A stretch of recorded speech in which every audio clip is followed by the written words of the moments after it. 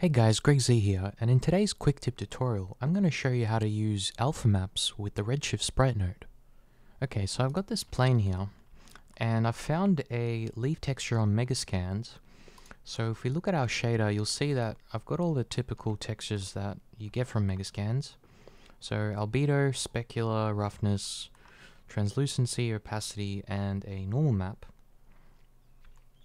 And I've got all these connected to a Redshift material. Now, in this tutorial, we're going to focus on the opacity map. And one way to use the opacity map is in our Redshift material, under the overall section, there's a opacity attribute. So I've already connected this map to the opacity attribute. And if we render that, you'll see we're getting the expected result. Our leaf texture is being cut out correctly.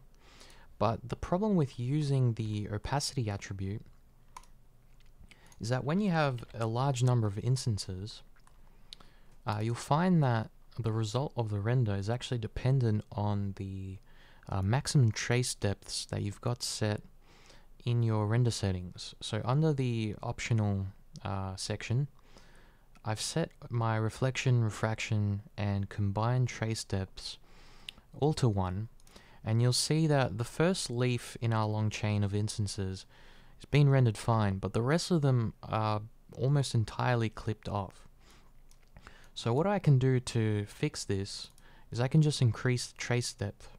So just for sake of demonstration, I'm going to set these to something high, like 16. And you'll find that this render here took 3 seconds. And because we've set our trace depths to 16, we can expect a longer render time. So I'm just going to render it and we'll see what happens.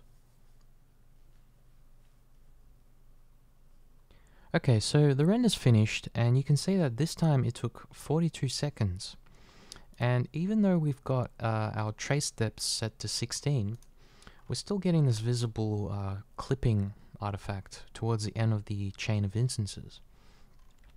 So that's one of the main reasons we want to avoid using the opacity attribute. So instead, we're going to use the Redshift Sprite node. So I'm going to go back to the hypershade and I'm just going to create a Redshift Sprite node. And I want to connect our leaf material into the shader attribute. And I also want to copy the texture path of our opacity map. And I want to put that under the image name attribute. Now our opacity map is RGB. So I'm going to leave the opacity calculation as from color intensity. If I had a opacity map that was purely alpha, I could switch that to from alpha. So the next thing we want to do is we want to grab all our leaf objects, and I'm going to assign the new sprite material. Now you'll see that it no longer appears in the viewport, which is just one of the limitations of the sprite node. So if I render again, you'll see that this time it took 13 seconds and we're not getting any noticeable artifact as we did before. So what I can do on top of that is I can now take our trace depths back to 1. And if I just render again, now it took only 4 seconds. So using the sprite node, you can see we can considerably improve the rendering performance when we have a large number of these leaf instances.